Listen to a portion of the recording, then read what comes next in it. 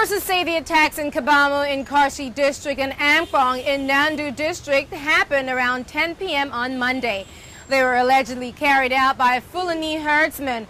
Eyewitnesses say the gunmen entered the area with sophisticated weapons, shooting and setting houses alight, killing mainly women and children.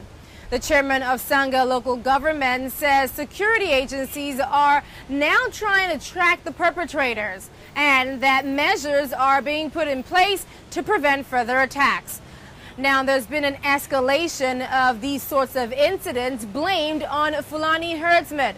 Kaduna, Katsina Plateau and Nasarawa states are the worst hit places.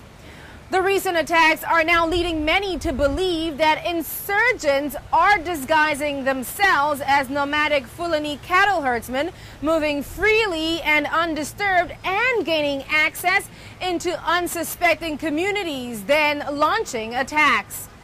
Adaure, Achumba, Lagos. Know more. ENCA.com